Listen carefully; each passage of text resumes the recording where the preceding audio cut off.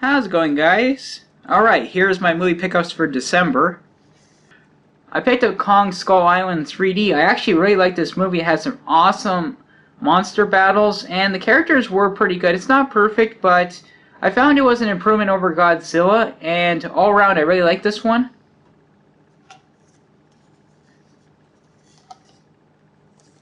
I picked up Season 3 of Saving Hope. This is a Canadian medical drama that is similar to Grey's Anatomy, and I really like it. Actually, the show just ended recently. This actually is a really good show, and I highly recommend you guys check this show out.